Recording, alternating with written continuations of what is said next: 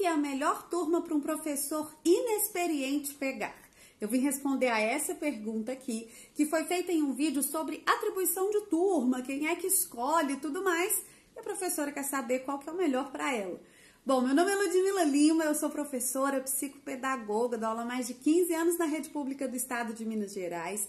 E se você é professor alfabetizador, vem alfabetizar comigo no ano que vem. Você vai ter acesso a grupo exclusivo, atividades com as habilidades da BNCC direitinho, brincadeiras, muito material. Aqui, ó, na descrição tem um link, tá bom? Agora vamos pensar então na atribuição de turma, qual que é a melhor turma para aquele professor inexperiente. A primeira coisa, professor, é a gente entender que não é uma questão de experiência ou inexperiência, é uma questão de perfil. Como você ainda não deve saber exatamente o perfil, então eu vou te dar algumas dicas para você encontrar a melhor turminha para você, tá bom? Isso aqui já vale um like e você também pode hypar o vídeo para ajudar o canal. Então vamos lá. Vamos nos atentar a dois aspectos importantes: o manejo da turma e o ensino. O principal objetivo do professor é o ensino, mas para ensinar bem, ele tem que ter um bom manejo de turma, ele tem que ter um bom domínio da turma, certo? E as turmas do primeiro ao quinto ano, elas são muito diferentes entre si. Então, vamos pensar primeiro no manejo da turma, ok? Então, vamos lá. Primeiro e segundo ano são crianças que estão chegando da educação infantil.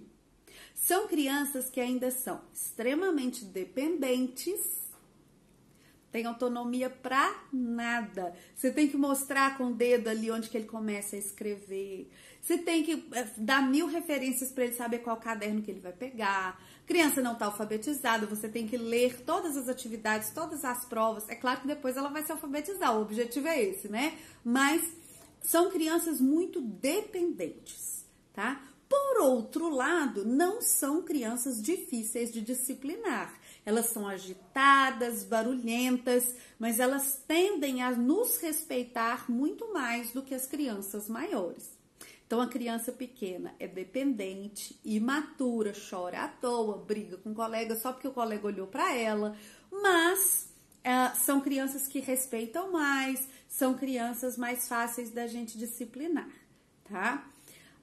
Se você é uma professora, né, mais atenciosa, que tem paciência, talvez seja este o caso, seja esse o seu perfil.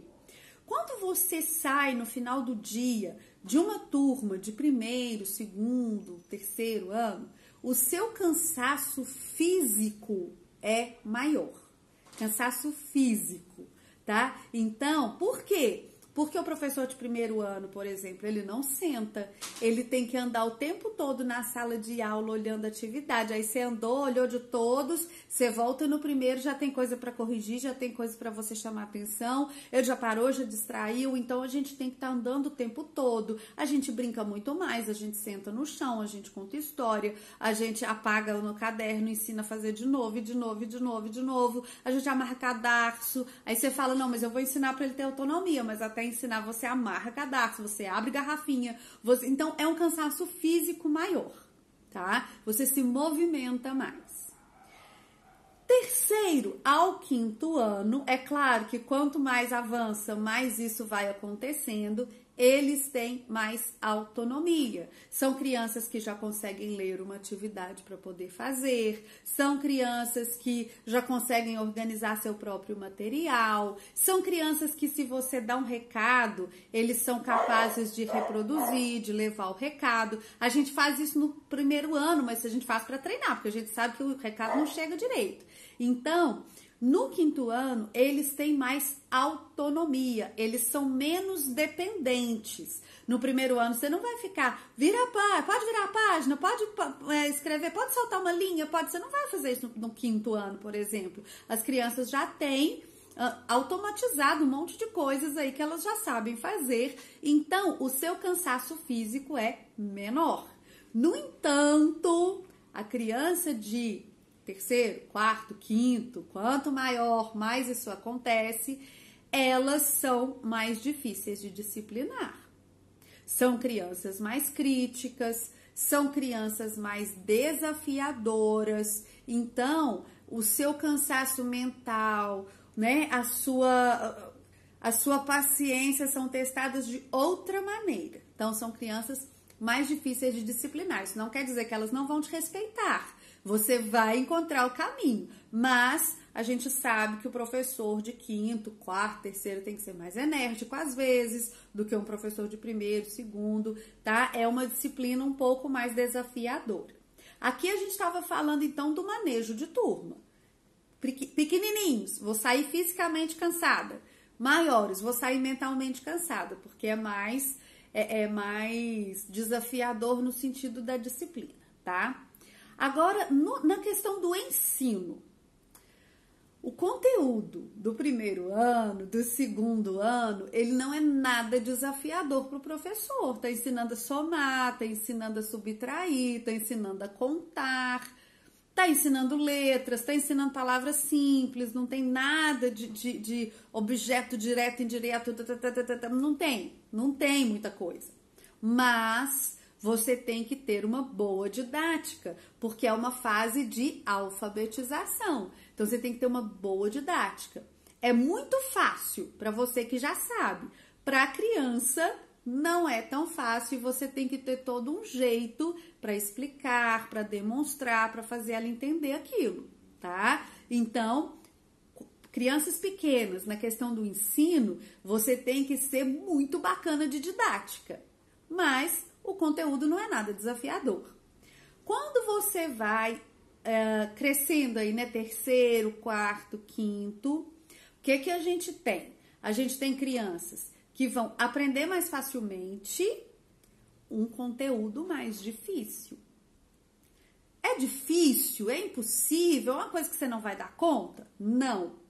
Mas é algo que você tem que estar muito bem preparada para conseguir. Você tem que estar confortável com aquele assunto. Então, por exemplo, lá no finalzinho de quinto ano, eu estava revisando isso esses dias com os alunos. A criança precisa entender o que é porcentagem, o que é número decimal, o que é fração e relacionar um ao outro. Né? Ele tem que saber que 50% é 0,5, é 1/2, é 30 60avos, isso tudo é a mesma coisa. Então, você tem um desafio maior na questão do conteúdo, né? Você tem que dominar bem, é claro, como lida, como você consegue, mas você tem que estar preparado, porque a criança, o aluno, ele sente o cheiro do despreparo e aí o negócio atrapalha todo. Então, a gente precisa, né, em qualquer ano que a gente for pegar, dar uma olhada no currículo e ver, tô confortável para ensinar isso aqui? Se não tiver, você não vai desistir, você vai estudar e vai se planejar. E qualquer turma que você pegar, pensou aqui, não, eu acho que o meu perfil vai ser um perfil de terceiro ano, que não é nem tão imaturo, nem tão desafiador, então vou pegar ali no meio. Beleza, escolheu o terceiro ano, se prepara para dar aula. Não vá confiando no seu improviso, na sua esperteza. Eu sei que a gente consegue, mas o aluno percebe e não é legal. E aí você vai ter problema de disciplina, vai ter um monte de coisas. Então, se escolheu, sabe que turma vai pegar, agora se prepara. Planeje um bom acolhimento, planeje o diagnóstico, planeje as atividades, a metodologia, como que você vai distribuir nota, como que você vai trabalhar, que tipo de coisa que você vai dar, como que você vai avaliar. Planeje isso tudo, deixa tudo organizado para o seu ano ser tranquilo, ok? Eu espero que esse vídeo te ajude a fazer a melhor escolha que você possa, que seu ano letivo seja muito bom para você e para os seus alunos também. Um grande beijo e até a próxima!